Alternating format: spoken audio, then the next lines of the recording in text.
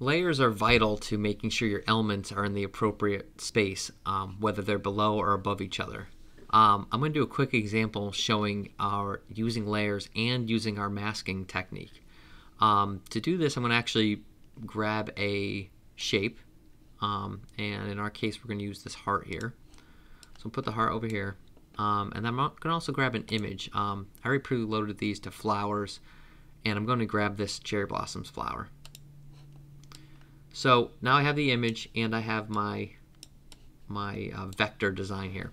So what I want to do is I actually want to mask this so that the flowers appear inside of this black area of the heart.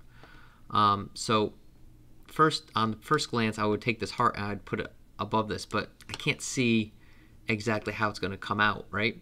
So for instance, if I just tried to mask this right now, you'd see that I'm getting a lot of white towards the top here. And that's not good. So I'm going to actually undo that, clicking our undo button here. And instead I want to rearrange the layers. So I'm going to go to layers, and I'm going to actually take the shape. I'm going to click on the little icon of it. I'm going to drag it above the image layer. Now you'll see it's on top. At this point, I'm going to take this heart, I'm going to put it over in the pink area. I'm actually make it a little bit bigger. Maybe not that big. Okay. And now I want to mask. So to mask the image into this shape, you got to always click on the image. Click the image. Up on your toolbar here, you're going to click the mask button.